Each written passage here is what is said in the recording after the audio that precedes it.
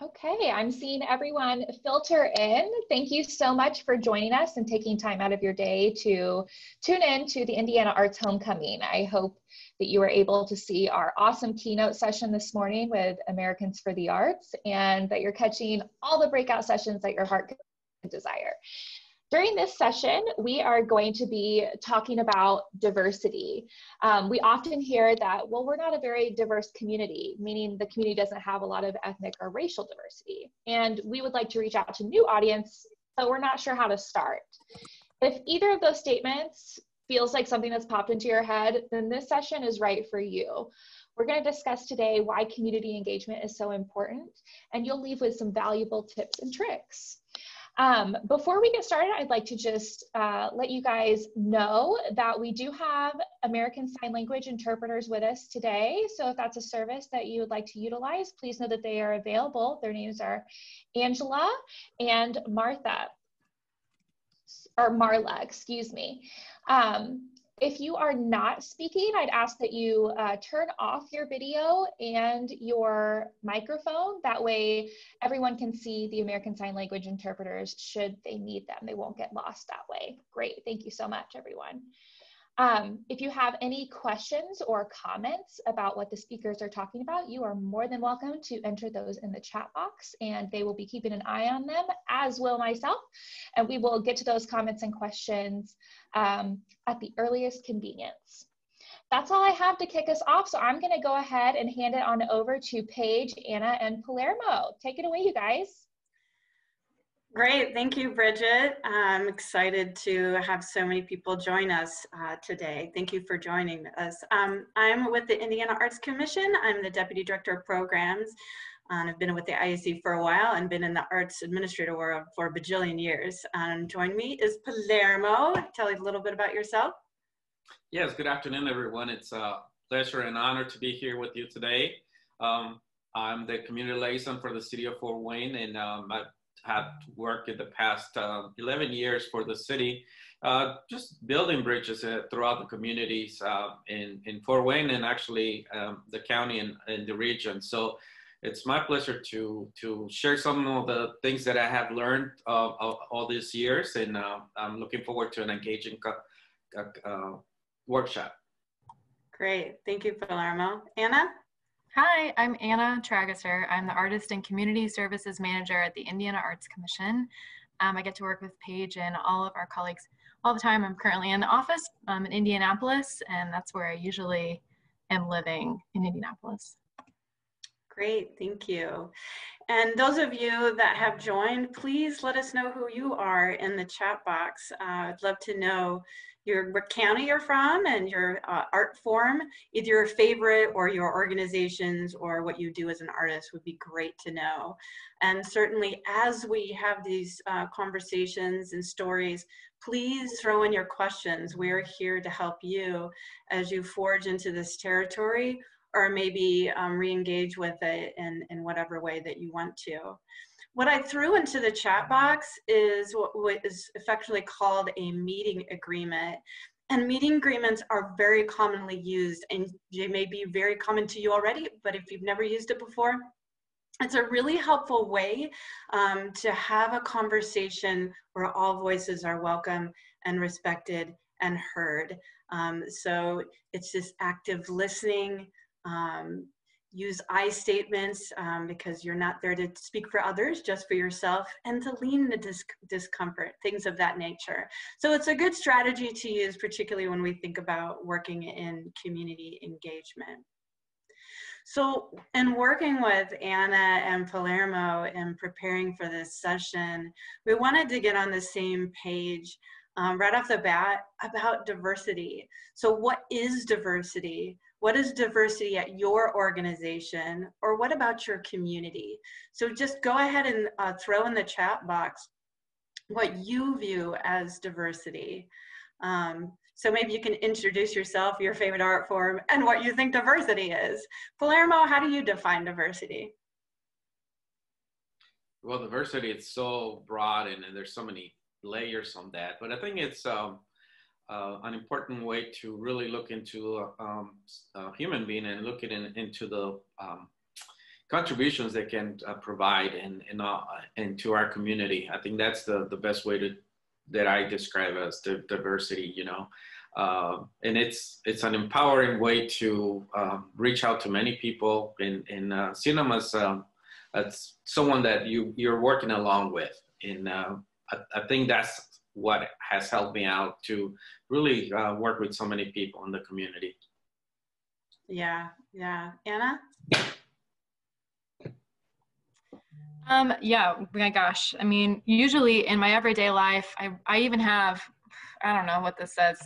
This is helpful. I have this little handy Post-it note, even on my screen, to remind myself to consider several different types of things whenever there are things that are like whenever I'm working on programs that I need to make sure being as inclusive as possible. So the things that are on my list right now, which doesn't cover everything in the world, certainly, but in my everyday life, most of the time it means differences in age, differences in gender diversity, in gender identity, differences in where we live and the types of landscape or physical communities we live in, what race we are, what ability, physical or mental ability we have, and what kind of creative medium we work in. Yeah, and one thing that Palermo brought up one time was like just your family history can bring diversity. And it also, in thinking about from a community perspective, certain areas of Indiana have a lot of Quaker or a lot of German, like in Southern Indiana. So when we talk about diversity, it's a matter of, it's a pretty, the broad sort of definition of all the ways in which we differ. But oftentimes we hear a lot from rural Indiana or in parts of the state where there's not a lot of racial diversity.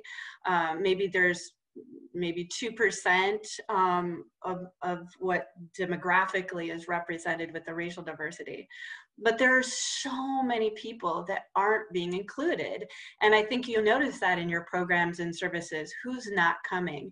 And oftentimes the people who are not coming are the ones that are simply not at the table or not being included in terms of the process or bringing things together.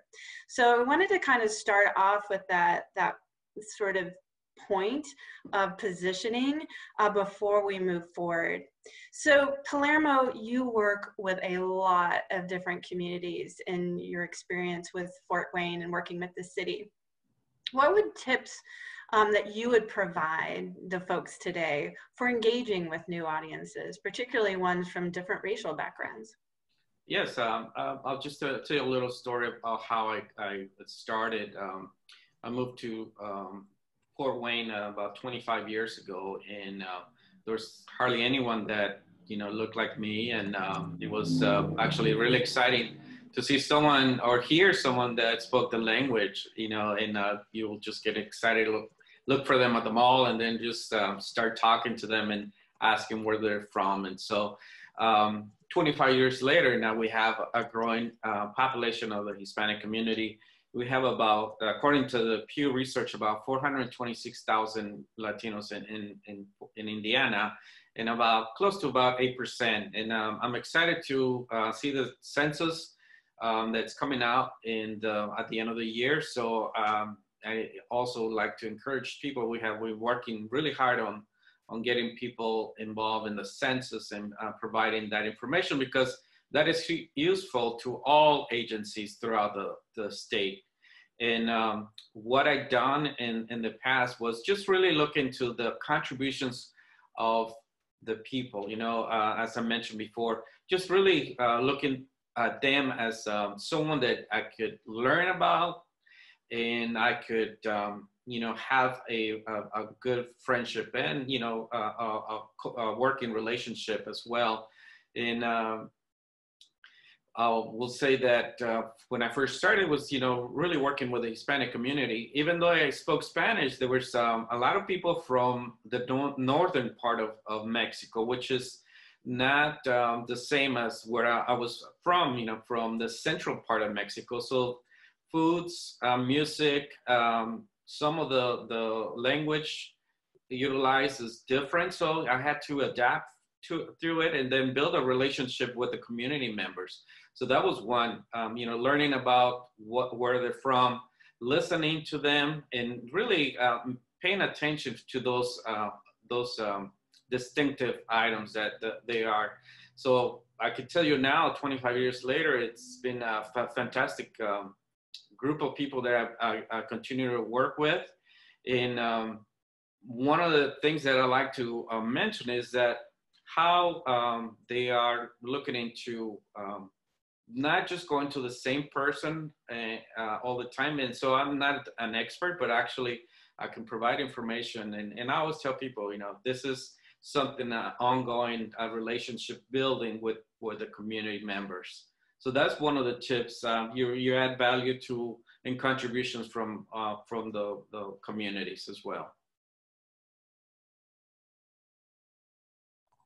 Thanks, Palermo. One of the other things that we want to kind of position some of this conversation on is, why is it important to talk about engaging diverse and new audiences? And that can certainly mean different things for everyone. So throw it in the chat box if you would. Why are you in this session, and why is that important to you, engaging new and diverse audiences?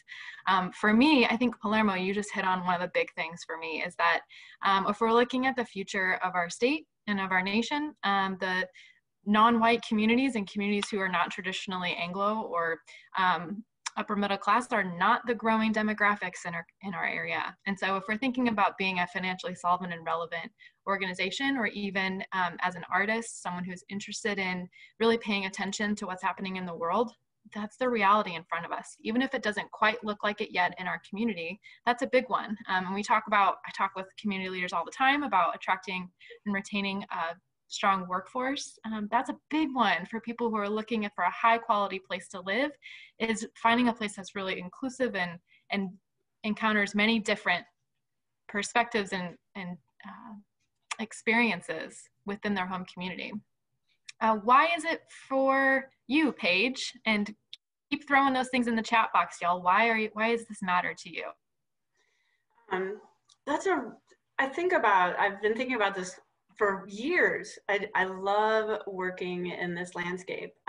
First, I feel like it's more people to play with, more people to bring in. The idea when I was first working in the museum industry was how elitist museums are and how non-inclusive they are, and that continuing in that mode, the institution would eventually die. So it was about also becoming really relevant to the community. Why is your organization important? Why would the community want to support it? And the less relevant it is to the community, the less likely it is to be sustainable.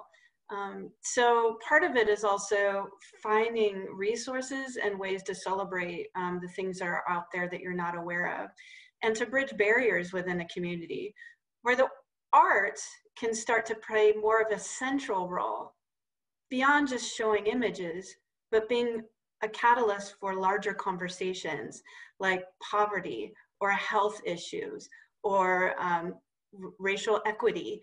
They can be the proponent for those conversations to get started. And that's really exciting to me, because I think the arts are such a fundamental part of who we are as humans. Yes, and I think about building relationships, you know, you start really listening to the community. It's not like really throwing, you know, everything that you got or something, you know, that you have the latest program or activity, but actually meeting with one-on-one with people. I think that's more important at the beginning, because that's how you're going to start building relationships. And if you just either send emails or just call people on the phone, they're not going to really answer to your,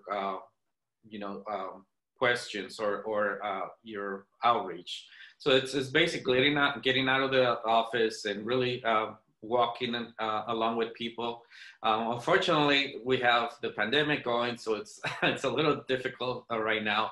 But I think it's still, you can do research about your community. That's very important. Be genuinely involved in the community and reaching out to them. You know, there's a big population here in Fort Wayne of Burmese community members. we have refugees that have been established, at least for 10, 15 years already. So it's important to reach out to the community members that started first, and then they will start to introduce you to more people in the community. And that's what I did. It was just really by one and meeting one person, and then going to an event, and going to this. Of course, loving the food because it's so tasty. All countries, and it was just a fantastic way to really get to know the person, and eventually, then you'll have, once you establish that relationship, you can provide that information, but don't assume that you are, know everything, or you can bring the best program. And that's had happened in the past, with the health fairs or any type of educational fairs that, people don't buy in. They're not going to show up. Have you thought about, childcare? Have you thought about transportation? Have you thought about the day of the week and the time? It could be prayer time. It could be, family time as well.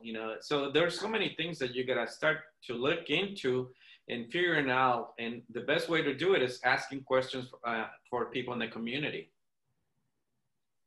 Yeah, gosh, that's so valuable. I was cracking up because somebody in the feed said, so if we feed them, they will come. It's true with high schoolers, right? Those of us who work with youth, absolutely. Yeah, pizza, man. Remember when you did all those pizza parties? The grant writing pizza party. Yeah, that's right. I did do that. But it's certainly humanities even has that chew on this, right? That really brings people to the table. One of the things I want to ask, if it's okay, going a little off script here, but Palermo, one of the things that you brought up when we were kind of discussing before today, this idea that, some of us are a little bit ways in this work. I still feel like I'm in the one-on-one version of this class, right? Like this engaging new audiences, which is, I think, why this is an important conversation, that we know we're at different levels in this, and even the beginning level, we should hear from each other and find solidarity and feel like, oh, well, here's what I learned, and here's the mistakes I made. And one of those things that I appreciate that you brought up, Palermo, is that sometimes there can be, gatekeepers in a community. Maybe there's a community I want to engage. Maybe I want to start understanding how to work with artists who are blind or have visual impairments. Maybe I know one person, or maybe I know an organization that works with a lot of blind folks or visually impaired folks. But that person might also, that might not be quite enough, because it could be another barrier or filter where they may not necessarily know or have connections to maybe everyone, that should keep challenging myself. Am I getting that right, Palermo, or will you talk more about that idea? Yes, I think it's that's how you get to know the people. We usually have this. We reach out to the people that we feel most comfortable with, because there is that relationship. But there's a lot more people out there that don't receive the information, as Paige mentioned. This will definitely open your eyes and say, let me look at into a different community and establish that relationship. And it's not going to be really a fast way to do it, because again, either through email or phone calls, you really have to get out and get it with the people in the community. Fort Wayne, we have so many diverse community members. We have Congolese, we have, of course, Burmese and Vietnamese, Korean, and all this people have been established throughout the years here in Fort Wayne, about 30 some years, with Catholic Charities as a agency that resettles the community members. So anyway, so by actually making that connection with Catholic Charities and going through different events, that's how you get to know a lot of the people. And so it's not just one person anymore, but actually now you have a direct contact with that community itself. It's not someone that, you know, like myself, some people ask me, it's like, well, can you take me to this place, or can you tell me about the Burmese? Well, I'm going to tell you what I know about it, but I want you to go and meet the person that I'm going to connect you with, because no way a representative of that community, you know. And if you're actually genuinely interested in the community, want you to go to those events that they're having, you know, well, they will have eventually again. And those are the ways that you will establish those relationships, and then your network will open up, you know, tremendously. And that's a good way to, you know, maintain those relationships. And as Paige seen, you know, once you make that connection, you have friends for many years. I mean, I get invited to go to Burma, I get invited to go to India and all those places. I just need the money for it, you know, to travel. Because, you know, you have, you know, I've been invited to weddings in other countries, you know, just the people are so proud of their countries that they want to showcase. And then once you have those relationships, again, you are part of a family, you know, a culture that embraces someone that is really out to help and collaborate. Yeah. So there's a wonderful comment in here. Thank you for all of that, Palermo. And it reminds me of when we worked on a program together, and she's talking about it was difficult to grow diversity in the organization related to programs. And she had recently attended some writing conferences and noticed the same issue. Attendees were mainly middle-aged white females, likely middle class. And, you know, there's this real interest in broadening, you know, that audience out so it doesn't all look monochromatic. So when I met Palermo, and we have become lifelong friends because of working in wanting to engage in a new audience, and God knows I didn't do it perfectly, right? But one of the things that I did was I said, you know, I had a gallery to curate, and it's education gallery, and so why not educate the community about itself, about folks that they're not familiar with, bridge barriers, right? And particularly working with Latino Hispanic community. So I asked colleagues, who should I talk to? And they're like, you gotta talk to Palermo. And I was like, oh, okay, cool. So I got together with Palermo, and we're like, who else do I need to talk to? Oh, you need to talk to this person, this person, this person. And like he suggested, I just started meeting with everybody. And we had like a focus group. We brought people to the table. You know, what are you interested in? Would Day of the Dead be of interest? Because I had seen that done at the past museum. And lots of people were really interested in that. But the thing was that we would go out and talk to them. We wouldn't make them come to us. Of course, Palermo knew like everybody in the city anyway. And there's something that to think about in working in this landscape, and that is power. We have, if you're working in an organization, you have a lot of power. You have the power to control the narrative, to control what's on the walls, to, you know, who's included. And the most important part to me with community engagement is sharing that. Last year we had a session called Don't Call Me Just Because It's February.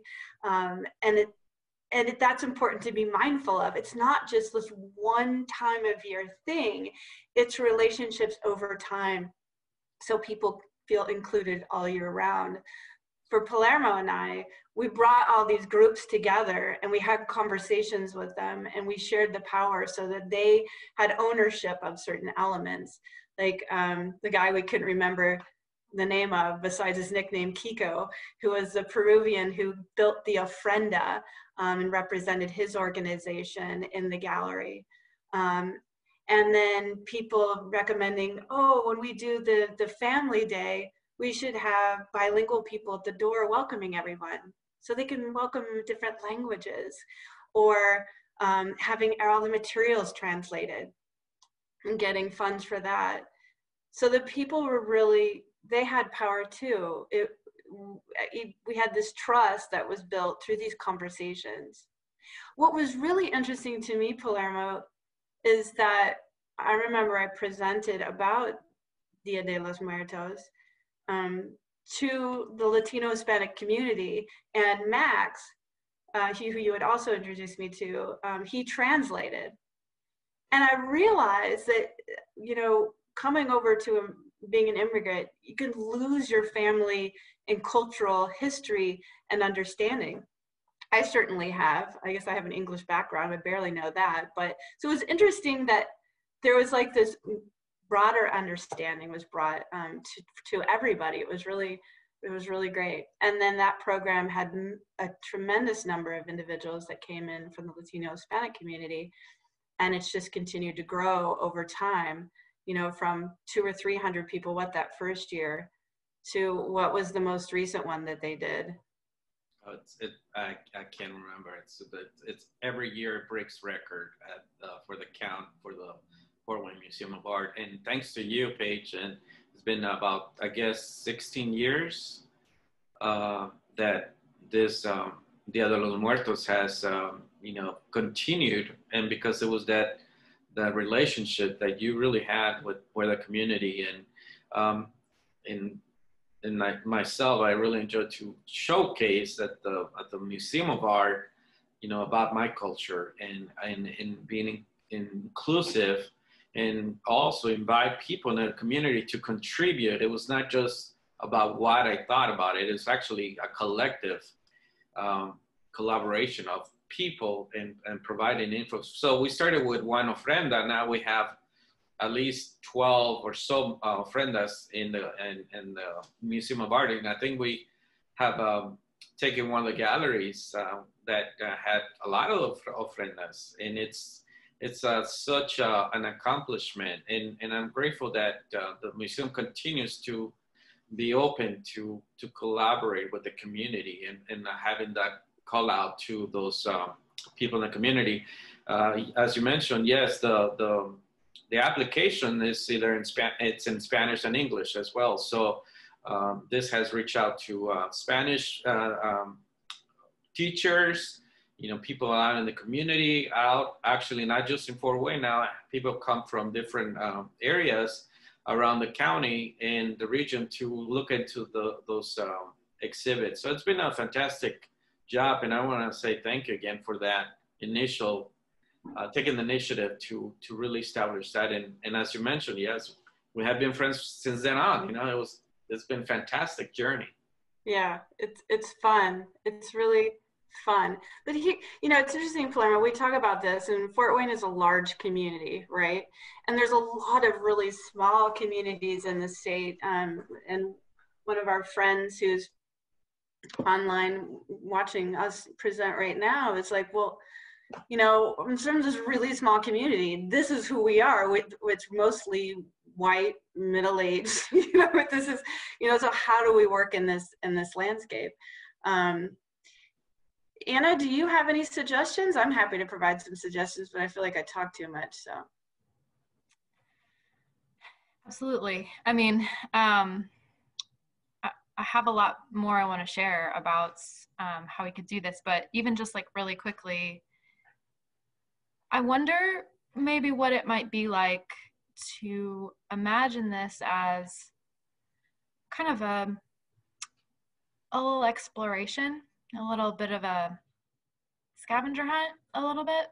One of my favorite things to do is, well, I get to work with a lot of communities from around the state at all different sizes, and oh my gosh, I love walking around the downtown areas. People are so proud of their communities. And my hat is where's the creativity happening? And that's not just the lucky artist that has a studio in the downtown area, or the pavilion or the amphitheater that your community bands get to perform at, but I get really excited when I find the sign painters who are doing work in the windows. That's a generational thing that your community's been creative for a long time. Or the highly specialized tinkerers who are working on maybe antiques or restoring items like that. You know, so go with me on this analogy a little bit. There are people who say Indiana's not creative, or that there's not a lot of artists in Indiana, but those adventures prove that assumption wrong all the time, right? We just have to look at, maybe change the way we are thinking about it a little bit differently. I'm not looking for a concert hall in those situations.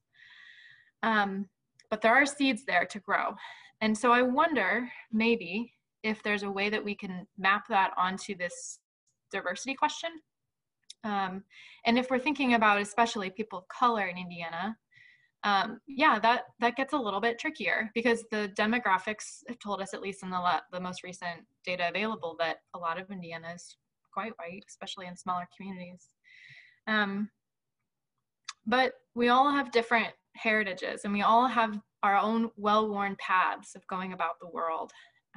And so even if it might be that in a very rural place, there could be an employer somewhere in the area that is employing immigrants in a really exciting way, that we know that's a growing population in Indiana. It may not be in your downtown area, it may be out in the county a little bit more. And I think there's also something to be said for, like, we know that those numbers may be small sometimes, but they are worth, and you know this is why you're here in this session, they're worth looking for and building trust with, because we know those numbers will continue to grow in the future, as our demographers are telling us. And this is a great time to start building relationships and start creating new pathways for people to feel comfortable no matter where they are in your community. I don't know your community exactly well, like you know it, but I don't know, there's an idea, something I've been rolling around in my brain for a little while. I like that. Definitely, Anna, thank you for sharing. And it is a good opportunity to really bring power to the community as you're engaging with someone. And again, you know, it might not be someone from the same area, but close enough to share some of their skills, some of the arts, you know, some of the you know, things that they can provide. And I think that's just really getting out of the box and looking into other areas. So, you know, we continue to grow in Indiana, and definitely this is not going to change. So I think, you know, preparing, you know, looking into your own agency and do a strategic planning about how we're going to, you know, create this atmosphere that is welcoming, that is inclusive, that collaborates with the newcomers in the city, in the community, or the area, even though it's rural. You know, how do we provide those opportunities for everyone? So, because again, it's a powerful way to tell people that you are a place that welcomes, and it's eager to grow and provide so many things and comforts for the communities. And you know, once you start with those relationship buildings, then you will see how communities respond to actions that, you know, are very genuine. Yeah, that's so true. You know, there's a comment in here about working with economically challenged people who may have no connection to resources or media. So how do we connect with them? And it was really great that talking to an organization in Muncie recently, and they had heard about you know, there's a high need for food because people, the food bank has just been slammed. There's also a high need for kids to have things to do. So they created these art kits, and they worked with the food bank so that the families could have art kits, and they were thrilled. So it's an existing mechanism, was this food bank. It could be a library. It could be a boys and girls club in your community. So sometimes it's about reaching out and building those bridges and those relationships that you're gonna have to do something a little bit differently than you have before. And that's great. That is what this work is all about. And it's building those new connections, and it's expanding out, and it's going to where they are, and it's making that extra effort, or that different effort, maybe not even extra, it's just different than what you've done in the past. I can share more about how we've done that, Paige, at the Indiana Arts Commission. Sure, that'd be For great. us. And I just want to say thank you to Alice in the comments. If you out there also have other ideas of what that like little adventure has looked like for you when you're switching up how you're doing things to be able to encounter new people, if that's your aim, would love to hear it. Or if there's something else, different way you would describe that, or other suggestions, please throw it in the chat box. So, and I think I want to acknowledge like in a very small community where it's very, if you've identified what kind of diversity you want to build relationships with or want to see more inclusion of in anything, if that's, you know, in communities that are very small, and if your population of people of color is very small, you may not be ready for like the Fort Wayne Museum of Art who's doing this huge Dia de los Muertos event every year. That's not realistic, is it? It is a slow, long race with what we call the 3-pound weight, tone with a 3-pound weight, not a 100-pound weight, right? And maybe just that like asset mapping or discovering process is what's ahead for your community. This is a long-term process, and it's important for you to pace yourself because you're taking it seriously. Well, we've taken a little bit of a different approach at the IAC. I work with artist services and community services at the IAC, but we also serve arts organizations and non-arts organizations that do art things. We're trying to make sure that inclusion is baked into our programs that aren't obviously about diversity. And for us, this has required a cycle of designing, doing, and listening. And a couple things I want to just hit right away is that to engage new and diverse audiences, you don't have to start a new program. And it's not about like marketing on TikTok. It's not about casting your net wider or diffusing what you're doing well. It's not about watering things down. It's about, for us, it's been about inclusion and prioritizing. Inclusion is about prioritizing and about slowing down. One example is On-Ramp, which is a program of ours. I'm gonna just go ahead and share my screen. It is a creative entrepreneur accelerator. Ask any artist what they need, and they will get to any business help pretty quickly. It's up there in the top few. Am I right? Artists out there, let me see you holler. When we first started talking about what a program like this could look like, our partner and curriculum instructor told us that students are most successful when there are many different perspectives in the room because they'll learn from each other's experiences. So that made sense to us, and we decided that the cohort of 35, this is our first cohort, individuals would have as many perspectives as possible in the state, where they lived, their gender identity, those things on my post-it note that I kind of hit in the beginning, their age, their race and ethnicity, their physical and mental ability, and their creative discipline. This was very different than normal from us and a little bit uncomfortable at first to ask some of these questions. Who's asking age out there? I don't know, that was the first time we've done that.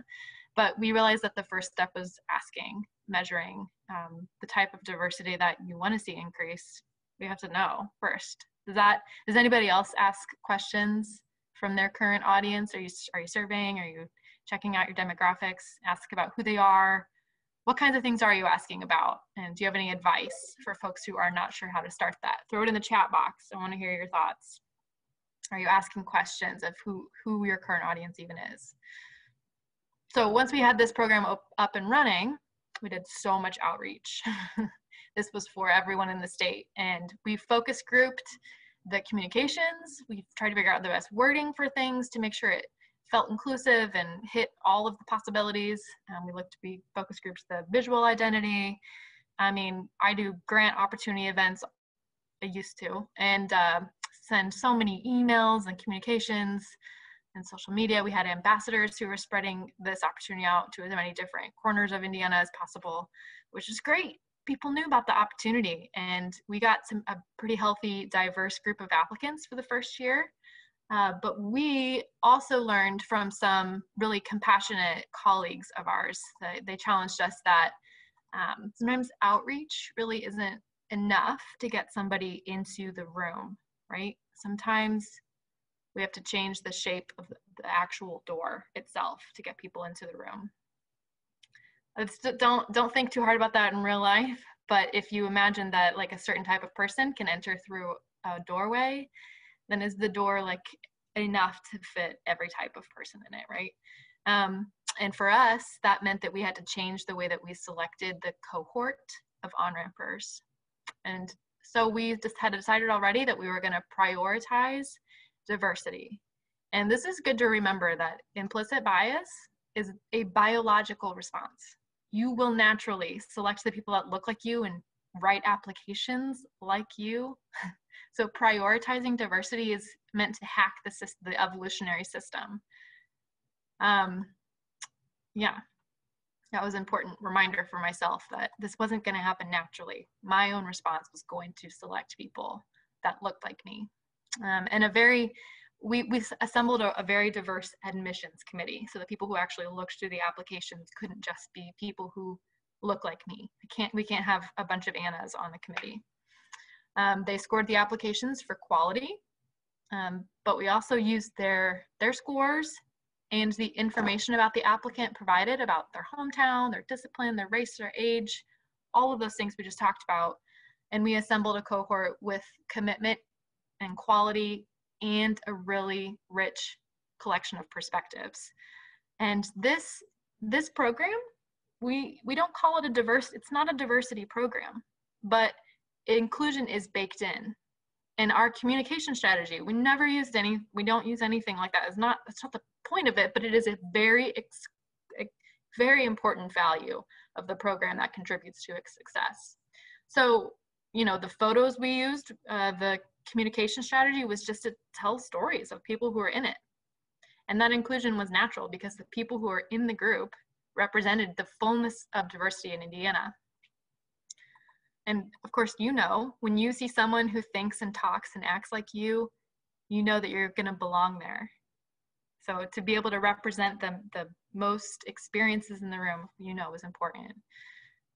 Another really pragmatic thing we discovered was that, in the same vein, we became really cognizant of the fact that the staff and leadership of the program, so both the instructor of the course, that's part of OnRamp, and myself, who is kind of just like running around all weekend, helping people do what they need to do, or two white, walking, young-ish, Midwestern English-speaking women.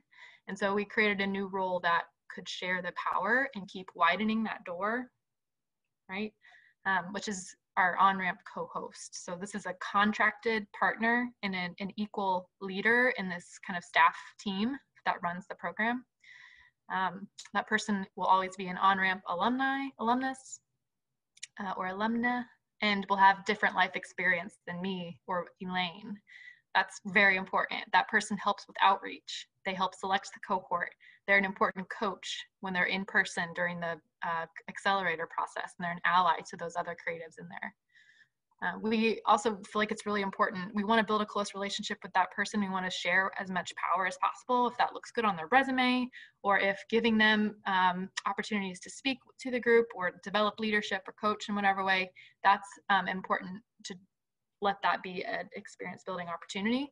And we want to build our bench deeper of people who are different than us as a staff, to be able to someday maybe see them brought on the team if that's what is the right opportunity. Really trying to build our relationships and professional experiences with people who are different than us. So the other thing that's been really important with this co-host role is that they do trust us to share, to call things out when they see something that could be a barrier for any community, for any individual. So for example, my co-host for OnRamp 2021, his name is Chris Mack. He's a musician from Muncie. He's Black, and he is very connected to the Black community in Muncie. And he helped us understand that one of the barriers to OnRamp for other Black artists could be that Black entrepreneurs have historically been denied business financing and professional development. So even the way that we kind of described the program was like, is this for me? Because for generations, I've not been able to access these kinds of resources before. So that was a blind spot for us.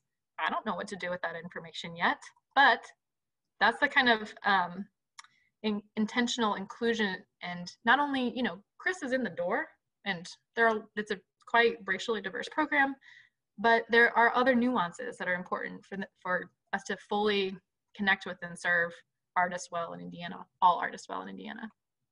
We measured the results of this program. I kind of showed you on the screen briefly.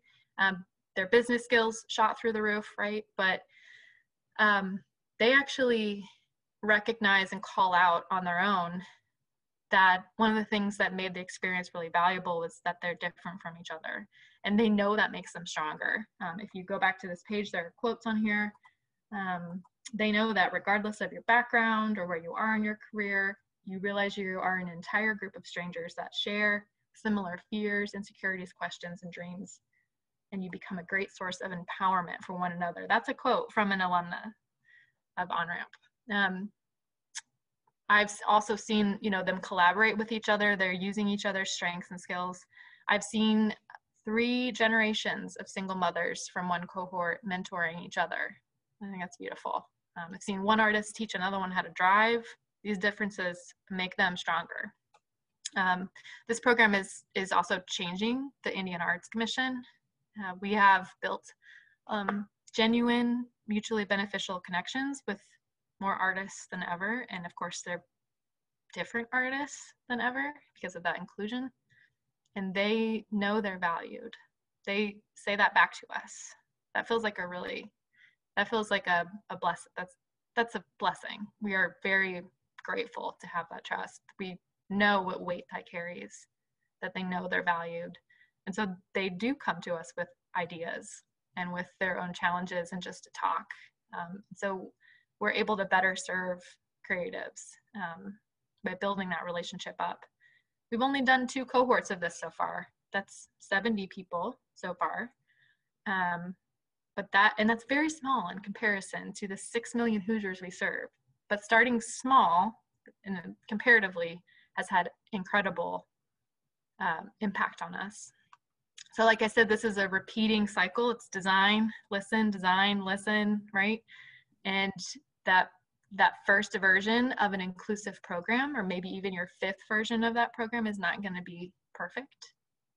But building up those relationships has been really critical. Like you heard Paige and Palermo, the friends.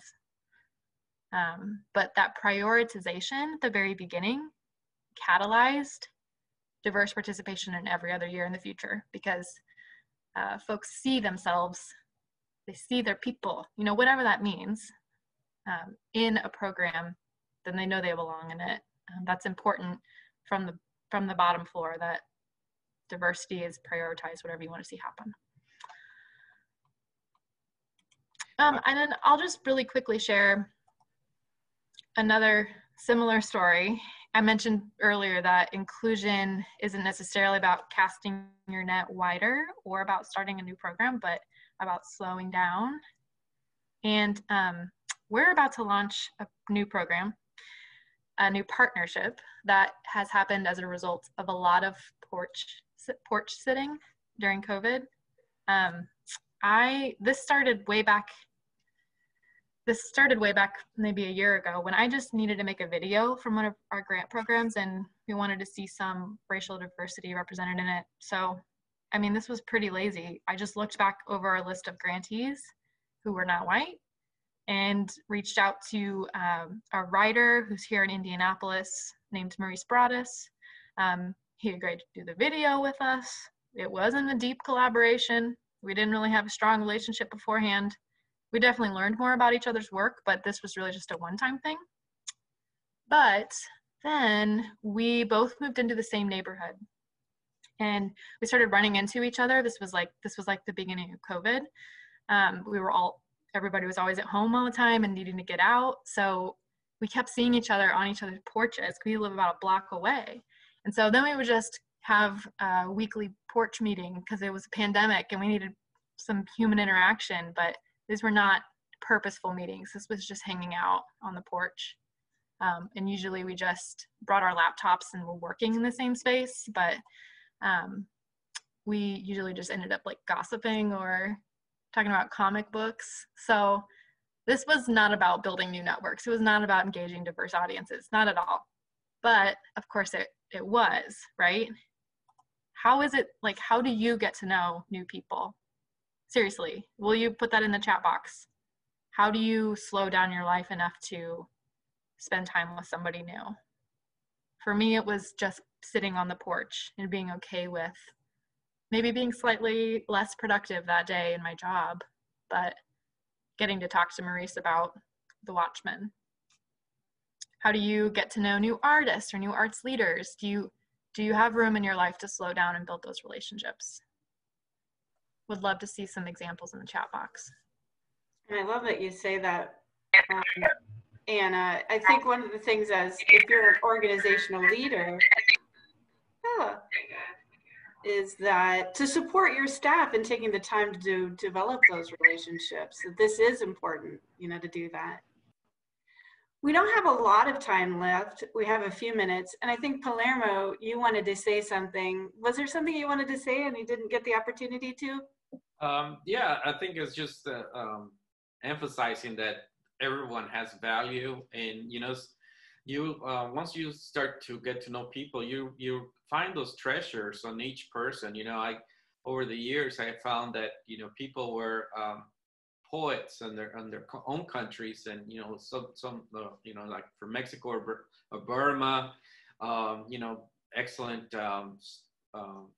musicians, writers. It's just incredible to find all of this, but it was taking the time to get to know, as Anna mentioned, to get to know them and really listen and have that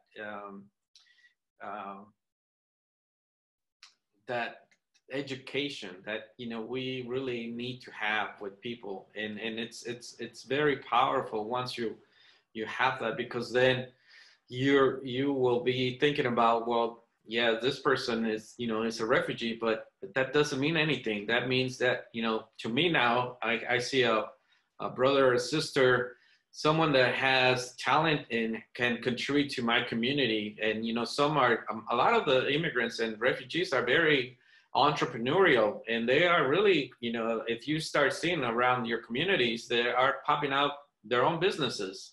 And even though they have limited English skills, they're still doing it, and it's part of their life. So incorporating the arts, it's also part of our sensitivity in our own countries as well. So it's just tapping into those skills and fun things that you can have with people. And then once you start seeing those, then you will, benefit and the benefit in your community, your town, and the value of them is just going to increase, and they're going to see this is a place they want to belong. They want their kids to grow and thrive. And I think that's what we have been doing here successfully in Fort Wayne. Thank you for that, Palermo. Y'all, I did put a link in the chat box, and it's to some resources for you. Some of my favorite resources: The Art of Relevance by Nina Simon is absolutely fantastic. Very easy read, very inspiring. Equity-Centered Community Design, a field guide that was done by Creative Reaction Lab, is a great publication. And I'm super inspired just by looking at the entries in the chat box of the things that you guys are really doing. Is really exciting and inspiring. And somebody did note, always remember to appreciate those diverse volunteers and not appropriate those programs and just take it over. It's important to not do that, and we've seen that happen, certainly, and that's an important reminder. It is about mutual benefit. It's not all about you. It's all about sharing who it's all about, and that's what makes it relevant, and that's what makes it meaningful, and that's what makes a great institution. So that's just some of the things that I wanted to make sure that you guys had some resources available to you, so that when you are ready to do this, you can start thinking in that direction. And thank you, Anna, totally for bringing up about the 3-pound rate. So don't feel like, oh my gosh, I have to do all of this. No, start out small and slow and steady really does win the race. And it sounds like a good place to start is in your own hometown. What are the resources? What are the resources and the assets that already exist? Like Anna said, there's a lot of brilliant artists out there. It could be an amazing quilter, a basket weaver, a sign painter. Or what kind of groups have you not met that you want to have them be a part of your world, be a part of theirs. And you will find yourself like screwing up, but that's normal and everybody gets it. And it's important to just move forward and go on, iterate, iterate, iterate. And that's what Anna was talking about. And Anna is magic. She had created such a magical program because she is so empathetic and has learned to listen so well. And the on-ramp program is really a treasure to really hear what people say. Diversity is important, but in watching a diverse people come together, diverse disciplines, diverse backgrounds, urban, rural, racially diverse, age diversity, I have never seen anything so powerful in my entire life. It was incredible. And these people are so close still to this day. And you don't see that from a 3-day program or even a 3-day conference very often, where they're even creating exhibitions themselves. So as you go forward in this work, I'm proud of you. Good for you. It's a great direction. You'll have awesome relationships like me and Palermo. We still hang out. We're good friends. Just love you to death. And you can obviously enjoy some different foods. Clearly, that's a priority in this group too. I think that you're hitting on something really important is that like we take this really seriously. This is important work and we're trying to like get consultants in it and like get the perfect formula. But what we've been talking about today is more about making friends and then letting that like bleed into our professional lives and asking people how or observing how our people we care about are interacting or not with the work that we do, right? And that simplifies it for me, I think. It might complicate it for other people, but.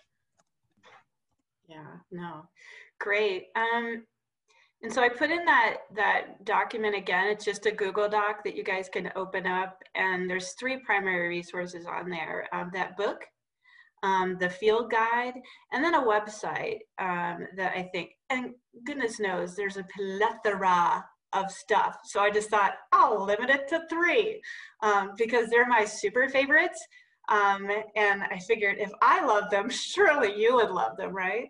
Which is very self-centered, of course. Oh, it's Kirk. Thank you. Yes, duckpin bowling is a great way to get to know others. Homecoming, when we didn't have it in a pandemic, we hosted duckpin bowling. It is super fun. Highly recommend.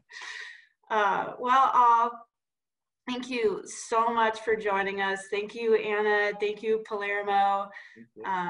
Go forward, have fun, meet new people, make more meaning, be more relevant, and enjoy the process. And when you screw up, you can tell us about it. We love to hear those kind of stories, truly, because we'll share them with others. Not with your name attached, but it's really important to learn. It's learning from experience, and experience matters. So thank you all, and have a great rest of your homecoming. Thank you.